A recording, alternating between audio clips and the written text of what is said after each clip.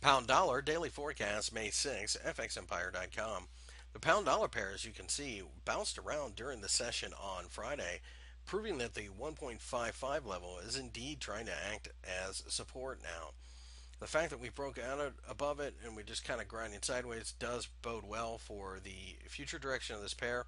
And because of that, we think that this market will eventually grind much higher, but we need to break the 156 level in order to do so.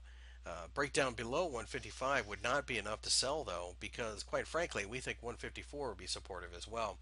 The pound looks like it's in a longer trend up now, and as a result, we will be buying on dips and certainly would buy a breakout to the upside.